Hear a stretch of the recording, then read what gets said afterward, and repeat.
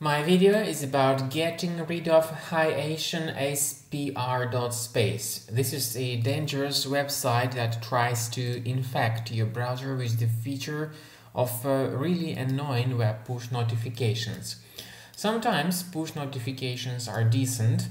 They are used by some reliable and genuine websites, but it's not the case with Hiationspr.space. This website tries to deceive you because when the allow button is clicked, the browser gets immediately hijacked.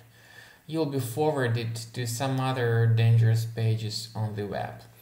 Therefore, if you have mistakenly clicked on Allow, go to the menu, click on Settings, then Site Settings and Notifications. Check the Allow area carefully and delete this suspicious site from the list. Also remove other suspicious pages. And I would also recommend that you perform the additional investigation of your Mac with Combo Cleaner Antivirus for Mac. The best place to get it is on this page, combocleaner.com. Download the application, install the software, and then you will need to wait until the program updates its antivirus database. After that, you will need to click on Start Combo Scan button. Keep in mind that initially the program is in the trial mode. However, it has some free features: disk cleaner, big files, and duplicates. These are free features to use. So, after the antivirus database is updated, you may go ahead and click on Start Combo Scan.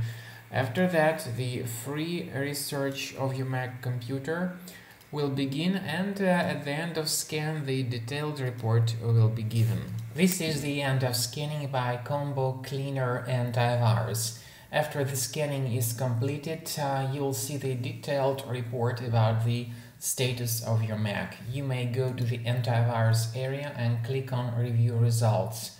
The antivirus will give the total number of threats, and to review them, click here. Now, the program will show you the name of each specific threat, and what's very important, it will also show you its exact location. So what you can do is to click on this icon, this button that says Show in Finder. So it will show you its location in Finder, and you may remove each specific threat manually, one at a time. So this is the free and manual approach to deleting threads from your Mac computer. And once all these threads are deleted manually, the problems with your Mac should be fixed. Or you may consider deleting these threads automatically. However, this can be done only with the premium version of the program. Thanks for watching.